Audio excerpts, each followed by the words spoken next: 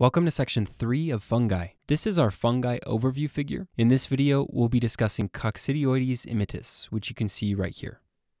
This scene will take place on a shooting range out in the desert. As you can see, this person is cocking the gun, and a bullet has just left the chamber. The word cock sounds like Coccidioides, so the cocking motion front and center should help you remember that this image is all about Coccidioides immitis. If you look closely at the gun, you can see that it has a picture of the southwestern United States on it. It also has the inscription AZ, as in Arizona. This person is shooting in the desert, and it appears that they're from the southwest. So these two ideas should help you remember that Coccidioides immitis is endemic to the southwestern United States. So for example, this fungus may be present in a patient who lives in Utah or Arizona. Now you can see that we've added some balloons to the scene. I guess this person is shooting official targets and balloons. Anyway, the clear balloon has a butterfly on it, and just like in the last videos, this is here to help you remember that Coccidioides is a dimorphic fungus. We've also shown the butterfly on a spherical-shaped balloon, which is to make you think of spherules. So Coccidioides is a dimorphic fungus, and it's unique because it has a spherule form at warm temperatures rather than a yeast form. So remember, most fungi are mold in the cold and yeast in the heat,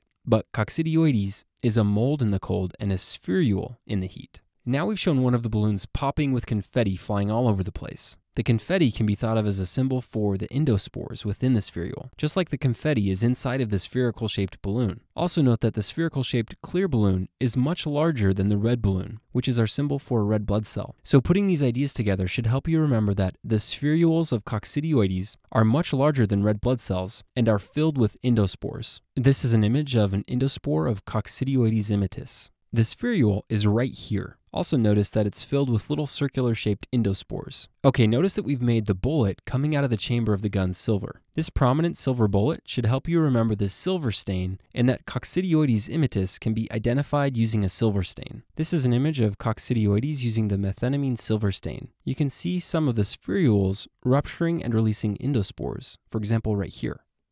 Now we've shown the bullets impacting against the dirt, causing a bunch of dust to rise into the air. This dust should help you remember that transmission occurs via inhalation of spores that are released from the soil. For example, this could happen during an earthquake or during an archaeological excavation. Next, pay close attention to the traditional target. We've included this here to help you remember that Coccidioides can cause erythema multiforme, which is characterized by target-like lesions. This is an image of erythema multiforme affecting an infant. As you can see, the rash results in erythematous target-like lesions. HSV and mycoplasma pneumonia can also cause this, as well as certain drugs, such as beta-lactams. Now we've added a granny to the image. She came to watch her son at the target range, but it looks like she's pretty oblivious to the fact that she's extremely close to getting accidentally shot. She should probably move away from downrange, right? Anyway, the dust that was kicked up in the air by the bullets is causing her to cough.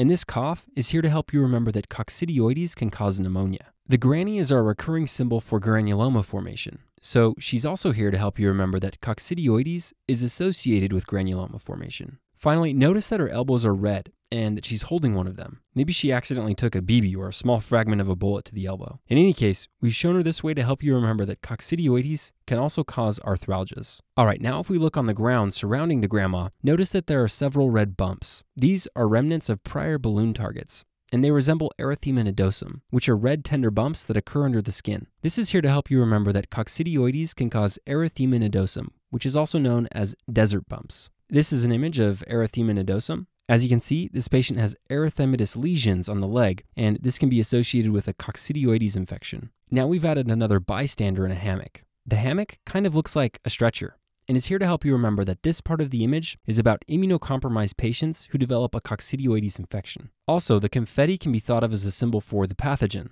So the fact that it's flying all over the place and disseminating over to this guy in the stretcher should help you remember that this part of the image is about disseminated disease. Let's zoom up on him so you can see this better. Notice that this guy is eating a chicken drum, and you can see the skin hanging off as well as the bone. So this, along with the stretcher idea, should help you remember that Coccidioides can disseminate to the skin and bone in immunocompromised individuals. The hat is our recurring symbol for meningitis. So this is here to help you remember that Coccidioides immitis can cause meningitis in immunocompromised individuals. All of that confetti above that's landing on his hat should help reinforce the idea that this occurs in immunocompromised patients. If we turn our attention back to the grandma, notice that she's wearing a shawl with the letter A on it, which is our symbol for azole medications. So this is here to help you remember that local infections should be treated with azole medications, such as fluconazole or itraconazole. Finally, if we zoom back out, notice that we've added a desert-looking frog underneath a hammock. This is here to help you remember that amphotericin B should be used to treat disseminated infections. All right, now that we've covered the image, let's review with the question. A 33-year-old female presents to her physician due to shortness of breath, chest pain, and a cough that has steadily worsened over the past week. Her temperature is 38.7 degrees Celsius or 101.7 degrees Fahrenheit. Physical examination reveals crackles at the base of the lungs bilaterally. A pathological specimen is obtained and shown below. Based on the information above, where does this patient most likely live? A,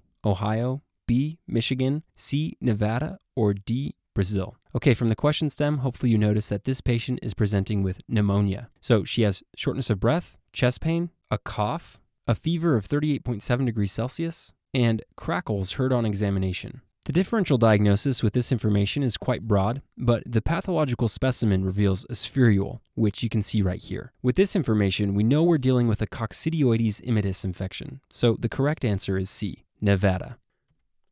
From the image, recall that the large spherical-shaped balloon with confetti right here is here to help you remember that spherules are unique to Coccidioides immitis. Also, the southwest region shown on the gun right here should help you remember that Coccidioides is endemic to the southwestern United States. So this would be common, for example, in Nevada. A, B, and D are incorrect because none of the pathogens associated with these regions would reveal a spherule on a pathological specimen. A is the endemic location of histoplasmosis, B is the endemic location of blastomycosis, and D is the location of paracoccidioidomycosis. So again, the correct answer is C, Nevada. And with that, we've covered everything you need to know about Coccidioides immitis.